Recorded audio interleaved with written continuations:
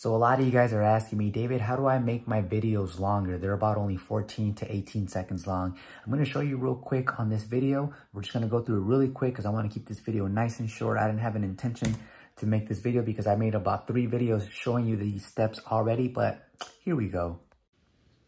Okay, so you are here on TouchPix about to create an event.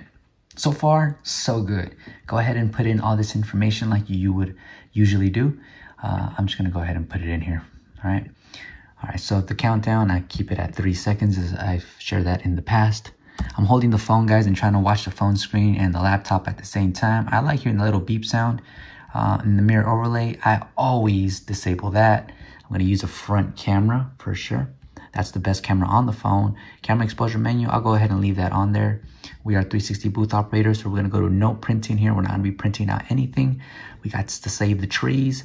Now let's go ahead and uncheck this, uncheck that, and that as well. All right, so here we are. This is the most important part, slow-mo recording time, guys. Look at, if you hover over this question right here, it'll say the recording of the slow-mo footage. Note, higher frame rates will increase the length of the final output. So 3 seconds recording time might result in 12 seconds video, right?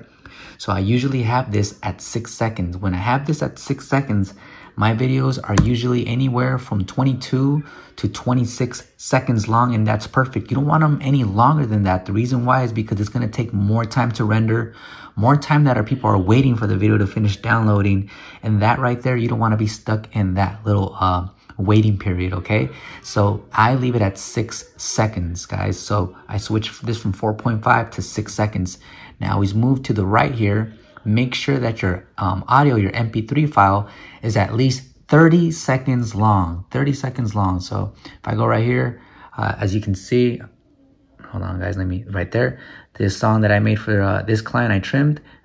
Wanna get a mansion, a jacuzzi, a theater to watch my movies, couple whips and lots of fancy things. So this is 30 seconds long, okay? So I would use this track. So like I said, always keep your MP3s at least 30 seconds long. And that's pretty much it, guys. That's how you extend the videos, okay? This is a question that I keep getting on my Instagram, and I'm thinking like, come on, guys, I already made like 3 videos on this.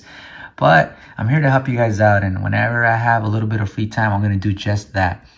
And then right here, just real quick, since we're already recording a video, might as well show you guys. So this editing, make sure you always leave it at 3. Sharing, leave it at 3. What happens is if you leave editing at 0, when it comes to the video finishing up as far as the rendering process goes, and you try to watch it on the iPad, the sharing station, it won't let you click it because it doesn't stick around long enough for you to actually select the video. So leave this editing at 3 seconds, okay? That's important, 3 seconds. Sharing, 3 seconds, thanks. I leave it at 0, I'm already thankful. Props, 0, because you don't want to spend too much time on that one screen, external screen with thanks popping up. And I hope this video helps, guys. Remember, like this video. You guys are really cool about giving me a like on the video, and that really helps me out with the algorithm, and I really appreciate you all. I love you guys. The 360 global family is in the house. Represent. I'll see you guys on the next video. Take care.